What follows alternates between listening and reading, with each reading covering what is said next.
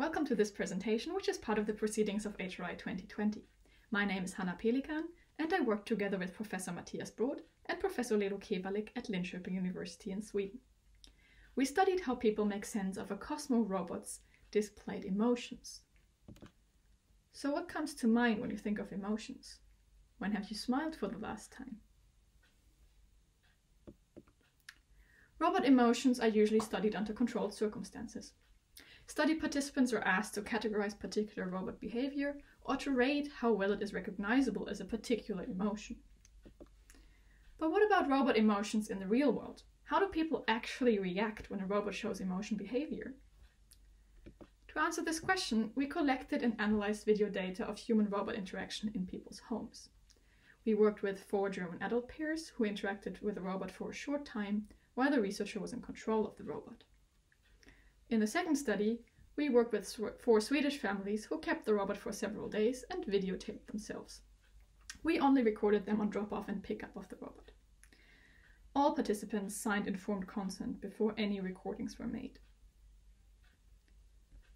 To get more insights into the designer's perspective, we also interviewed the robot's sound designer. When analyzing the data, we took a multimodal conversation analysis perspective, which focuses on participants' demonstrated understandings of actions on a moment-by-moment basis. We worked with a Cozmo robot, a commercial toy robot which is developed by Anki. It has a variety of different animations involving sounds, animated eyes, and movements. It can recognize faces and its toy cubes, but it does not actually have speech recognition. Cozmo is controlled through a smartphone app, which allows for different modes of play. Before we dive into the videos from family homes, I want to address one question. Why should robots display emotions at all? There's been different approaches, but the most important one for this paper is the quite recent argument in HRI that emotions are not just nice extras or random outbursts, but they are crucial in calibrating mutual understanding. Conversation analysis has problematized the relationship between emotion as a public display and what you actually feel inside. It is only the displayed, the public emotions that others actually have access to and can react upon. So we don't know that somebody is sad until they show it. You may feel sad inside, but you can still laugh about a joke. So we focus on how people achieve emotion socially and interactionally, and how emotion is co-constructed by several people. Take the example of the joke, people laugh together. Emotion in human-human interaction is not a random outburst, but usually a response to a previous event, and it is also interpreted in the context of such previous events. So for example, laughter about a joke that just came before. So this is what we know from human interaction. Let's see how this plays out in human-robot interaction. We picked one happy and one sad animation and analyzed them in real-world settings.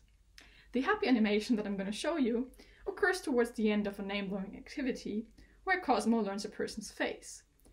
While this is happening, the people have to stay idle, and as the sound designer explained, at the end of this long activity, they try to indicate that Cozmo is happy to meet you.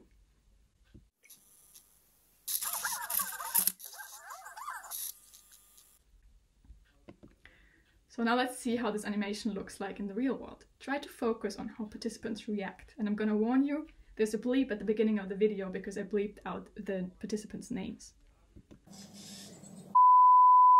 Ja!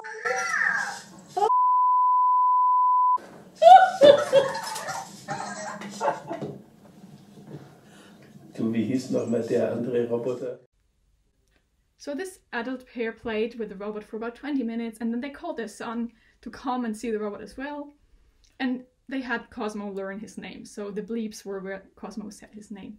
I'm going to walk you through the transcript of this video very quickly. So Cozmo says the name twice. This is where the bleeps were. I called the participant Jonas. And they smile, the mother laughs, and then Cozmo plays the happy animation. In response, the son is laughing, and you can hear his laughter on the video. But what I want to stress here is that we get a non-verbal response. We don't get any talk, he doesn't say anything to the robot back, we just get like this haha and then The interaction moves on. The dad changes the topic, asks about another robot. We have 26 instances of this happy animation, and in the majority, we get nonverbal responses like these, and the interaction just continues smoothly. So let's have a look at the sad animation, which is in the context of a fist bump activity. So Cozmo will lift its arms, trying to get you to bump your fist against them, and if you're not quick enough or no fist bump is detected, Cozmo will play this animation.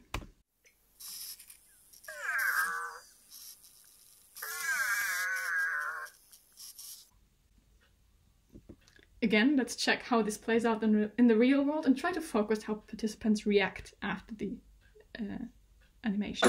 Kan du göra det försiktigt med roboten? Försiktigt med roboten. Ja, vart du ledsen? Vill du göra en fistbump med mig? So again, I'm going to walk you through a quick transcript. So the mother is trying to explain to her little son that he should do a fist bump. The son is too slow, he tries to actually fist bump his mother, and then Cozmo initiates the sad animation. We get this wow sound, and already then the daughter offers her explanation. She says, he is sad. We get a verbal response. Compare this to the happy animation where we just get like laughter or, in other cases, an embodied response. But we don't actually get a verbal response in the happy animations, whereas here she verbalizes her explanation. And as the interaction continues, Cozmo plays the rest of this animation, and the mother responds, yeah, are you sad? And starts petting the robot. So I'm not so interested in the comforting and petting here, but what's interesting is that she too demonstrates how she makes sense of the emotion display in a verbal manner. They both suggest that Cozmo is sad. And interestingly enough, it doesn't end here. They don't just move on, but the mother actually jumps back and offers to do a fist bump with Cozmo, reconsidering what has happened before and trying to provide the missing action.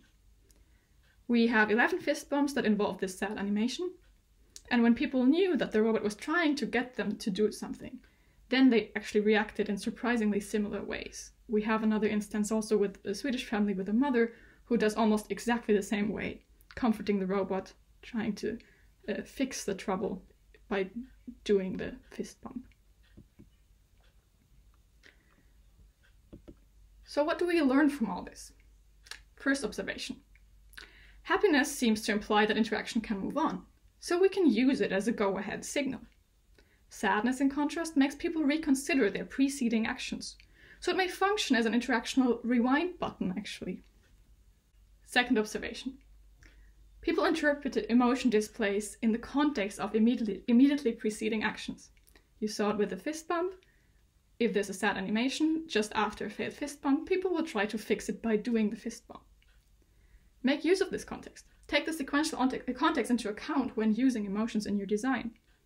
For example, when you learn a person's face and you want to indicate that it was successful, play the emotion animation right after to indicate that the action was successfully completed.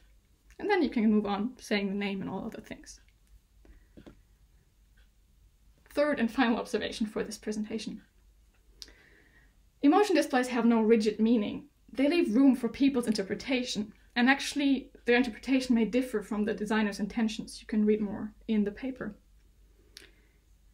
We can use emotions to communicate quickly in a semantically underspecified way how the interaction may evolve in general terms.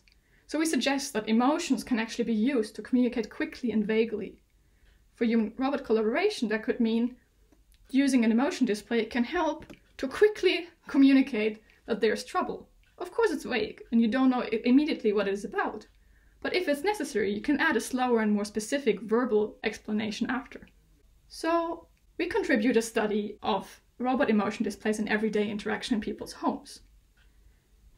We demonstrate that emotion displays can have a range of different interpretations, and they might not always just fit one category, but that's not a problem. Emotion can be used as a resource for communicating quickly and vaguely, and in that, happiness might work to move the interaction forward, whereas sadness can work as an interactional rewind button that indicates trouble. So thank you for watching, and don't hesitate to contact us if you have any questions or comments.